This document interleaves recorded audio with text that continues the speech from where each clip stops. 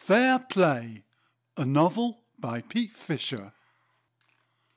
Chapter 13, Crescendo, Comedown. Martin waited outside the door to Studio One until it went dead quiet. Choosing his moment, he opened the door and peeked in. Most of the orchestra was sitting in position. Some were standing with colleagues, chatting. The murmur of conversations and scraping of chairs echoed round the room. It smelt of stale tobacco, cheap men's aftershave, and last night's whisky. The players took up around half of the room at the back end. Extra long boom stands like cranes suspended microphones high over the heads of the musicians. Chris was consulting with the orchestral arranger and composer Paul, who was conducting the London Philharmonic. Martin could just make out Peter's familiar head through the small control room window in the back wall. Paul clapped his hands to get everyone's attention. They were going for a take.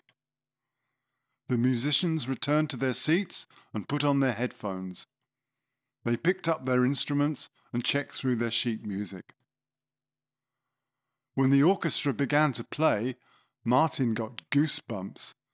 The volume was astounding. Amidst the spectrum of instruments, the rich, scratchy tone of the cellos really came through. They'd almost reached the end of the track when the lead violinist stopped playing. He stood up, waving and pointing at his watch. The orchestra stopped. Tea break. Chris protested in vain. Musicians' union rules. Out came the sandwiches and flasks of tea or coffee. Some lit up pipes or cigarettes. Martin noticed quite a few hip flasks, although it was only 11 a.m. He took the chance to chat to Chris. "Hi, Chris. Tea break?"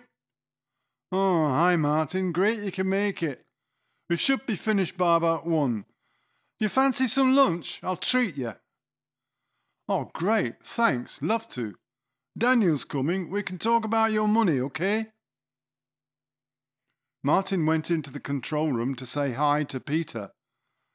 He quickly played Martin one of the 3 backing tracks with the orchestra arrangements. Martin had to sit down.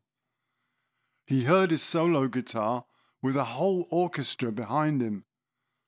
Unbelievable! The track sounded wonderful. The arrangements were fantastic. Peter grinned. "I'll run you off a cassette, mate.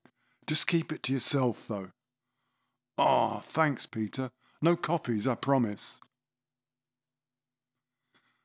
The little French restaurant was quite busy. It was cosy inside, simply but stylishly furnished. All the tables had pristine starched tablecloths and flowers. The window table looked out onto the tree-lined terrace road. Martin felt a bit underdressed. A quick glance at the menu made him glad he wasn't paying. Chris's manager Daniel had come too, along with Peter the engineer. Chris got the wine in, a very nice red. Martin emptied his first glass rather quickly, and Chris poured him a second. Martin skipped the starters and went for a steak. It was superb. After dessert, Peter made his apologies and had to get back to work. Martin was left with Daniel and Chris to talk about money over coffee and cognac. Daniel got down to business. "Martin, I've been doing my sums. I think we can let you have £700. That will cover the cost of the guitar and leave about 350 over. Are you agreeable to that?" That sounds fine, Daniel. Most I've ever earned in 3 weeks." "Okay, that's great. I'll put a cheque in the post, okay?" "That's great, thank you." Martin was feeling elated after the wine and cognac. He probably would have agreed to anything, within reason. It seemed like a lot of money. He found out later that if he'd been a union member, he would have got 3 times that amount. But then he wouldn't have got the job. Daniel obviously saw him as cheap labour, but Chris had genuinely liked his playing. They walked back to the studio and into the Studio 3 control room. Peter played him and Chris the rough mixes of the album as it stood. Martin sank into the comfy sofa and let the sound from the huge monitor speakers wash over him. Everything, from deepest bass to almost inaudible high frequency, came over loud and crystal clear. It sounded fantastic. Peter had had the cassette player running. He slipped a copy into Martin's hand when Chris went out of the room to see Daniel off. Martin felt sad that it was all over. Martin said his goodbyes and walked out to the minivan parked a few streets away. He got the cassette out that Peter had given him and put it in the cassette player. The album took him back through the leafy streets of St. John's Wood, the hurly-burly traffic of Marylebone, elegant Islington and run-down Hackney, to the quiet suburb where he lived. The last track finished just as he parked up outside the flat. Martin felt so proud of what he'd done. The party was crowded.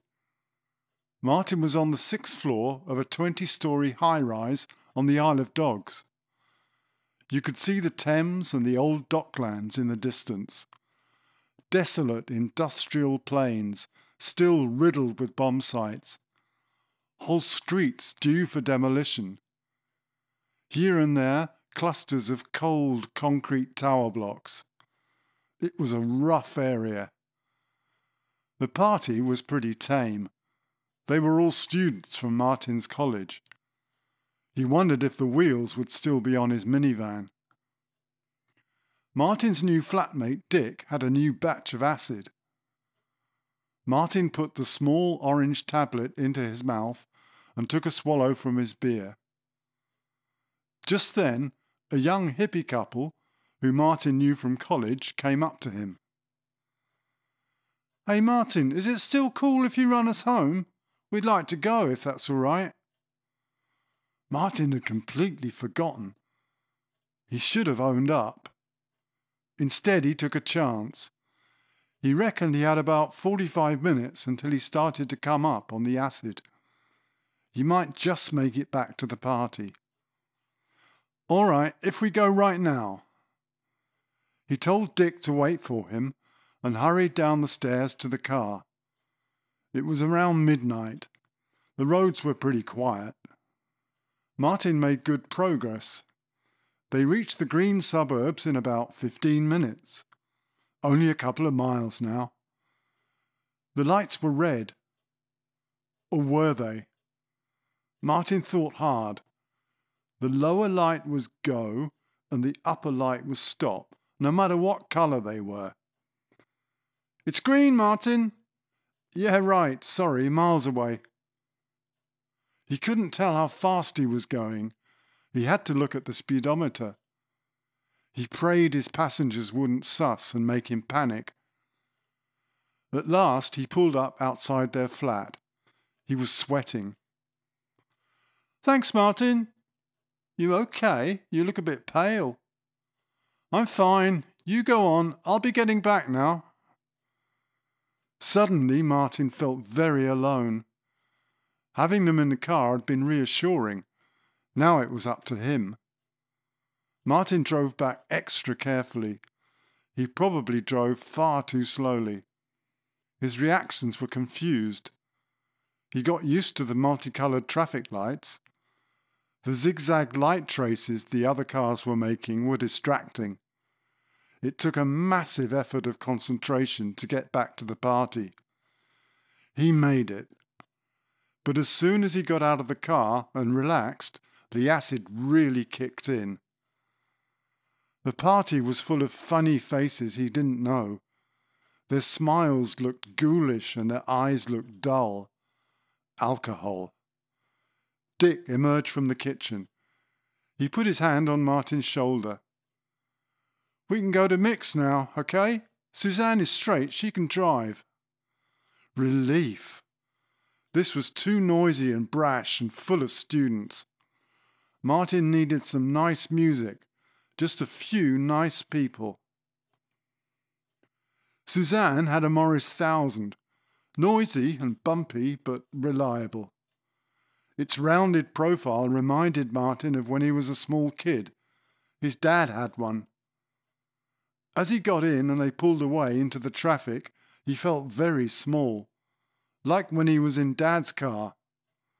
It seemed like the buses and trucks heading for the city centre were towering over Suzanne's little car. They and the other cars were all rounded too. They all leant forward in a parallelogram when they accelerated from the lights, like in those old cartoons he used to watch at Saturday morning pictures. Martin hoped they'd get there soon. He needed to sit down in a quiet room. Martin had never been in a squat. The large living room on the third floor was anything but quiet. They had Jefferson Airplane on the stereo, turned up loud. Martin sat down on one of the oversized cushions. He felt himself being splattered against the wall by the music, like a palette full of brightly coloured oil paints. They trickled down onto the floor in ever-changing patterns. The acid was strong. Martin let it flow. He didn't attempt to move for quite some time. He was pretty sure he needed a pee.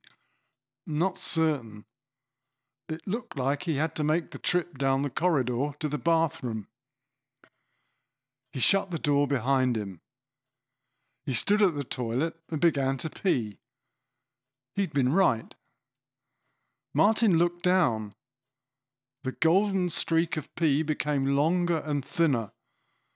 The toilet bowl turned into an endless white porcelain tunnel, twisting and turning into infinity. Martin felt he might get sucked in. Suddenly everything zoomed back into proportion. Oh, that was better. He splashed his face with cold water and went back to the front room. Martin commandeered an armchair and made himself comfortable. He sat with his knees up on his chest. The visuals became less intense. Mike put on some softer music. They all came down gently for a couple of hours. Martin dozed off as the sun began to gleam through the dirty windows. He felt washed out on the tube home that morning. His head throbbed. His mouth was dry. He felt tired and dirty. Comedown.